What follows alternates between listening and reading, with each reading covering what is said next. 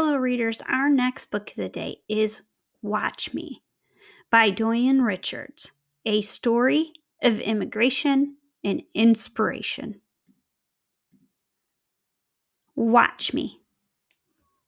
Joe grew up in Sierra Leone, a small West African country. He had nice manners, got good grades, and like you, always listened to his parents. Well, maybe not always. Joe had goals and dreams like you. He knew he had to make a big move in order to achieve them. Joe wanted to go to America. His friends and family said people would laugh at his accent and fear his dark skin. They said he'd never fit in. He was different, perhaps like you.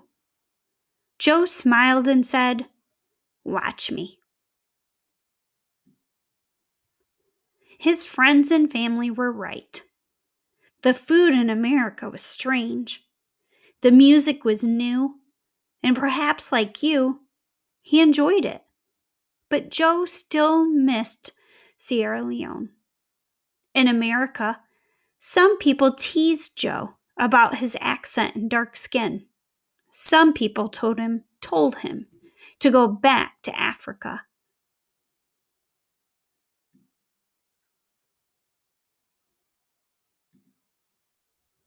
It hurt Joe to be hated for things he couldn't control, just like it hurt you.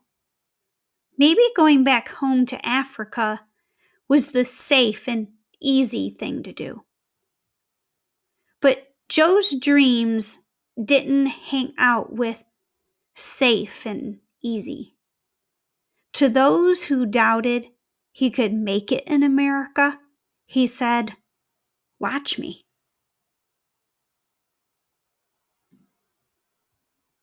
Look around. Do you see people like Joe?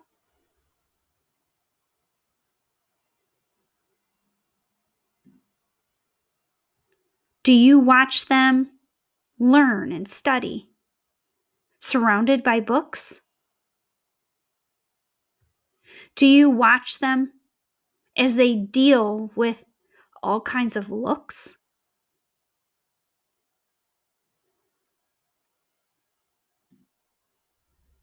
Do you watch them throw an awesome curveball? Do you watch them eat lunch by themselves down the hall?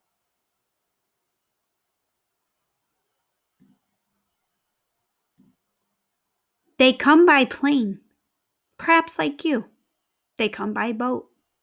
Maybe you did too. Watch them. See them.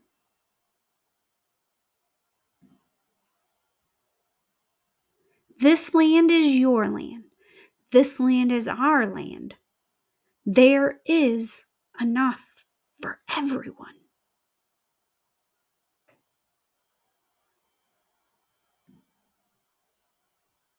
But what about Joe? Joe studied, and perhaps like you, he studied hard. He knew he had to work twice as hard at school to prove that he actually belonged there. Many of his teachers and classmates thought he wouldn't graduate. "Watch me," Joe said.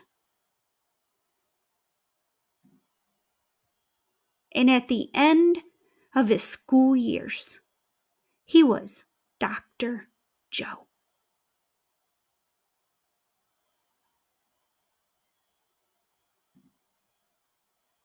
How do I know? Because Dr. Joe was my dad.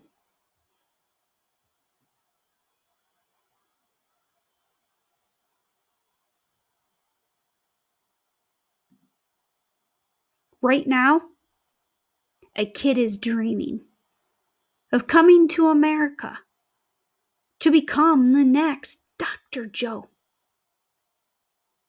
You don't think she can do it?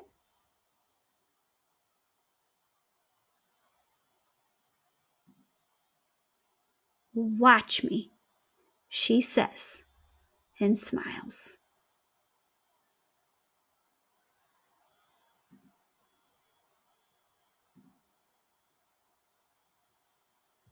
This land is your land. This land is our land. There is enough for everyone.